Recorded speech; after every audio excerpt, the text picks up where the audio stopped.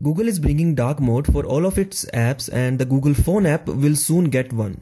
If you want to try it out right now, then here in this video I will show you how to enable dark mode or dark theme on the Google Phone app. You will need a rooted Android phone for this to work, so if you don't want to root your phone, better wait for Google to roll out the dark mode. If you have a rooted phone, then here is how to get dark mode on Google Phone app. First, you need to make sure that you have the latest version of Google Phone app installed. At the time of making this video, the latest version is 25.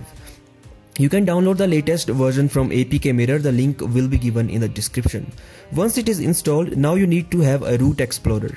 I will use Mixplorer in this video and you can download that from the APK Mirror as well. So install Mixplorer and open it. Now swipe from the left and select root. You will need to grant it root permissions. Once done, now open the data folder.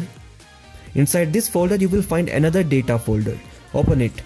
Now open com.google.android.dialer. Now open the shared prefs folder. Here look for a file named dialer_phenotype_flags.xml and open it with the text editor by tapping on it. Here find this line and change its value from false to true. There is a find option that you can use to quickly search for this line in the file.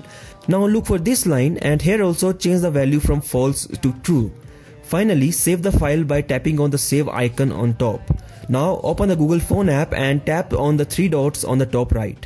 Now go to settings and then display options. Here you will see a new option that says dark theme. Just turn this on and that's it. The dark theme will be enabled on the Google Phone app.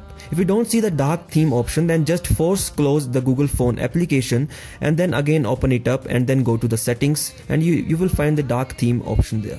So this is how you can enable the dark mode or dark theme on Google Phone app right now without waiting for the rollout from Google.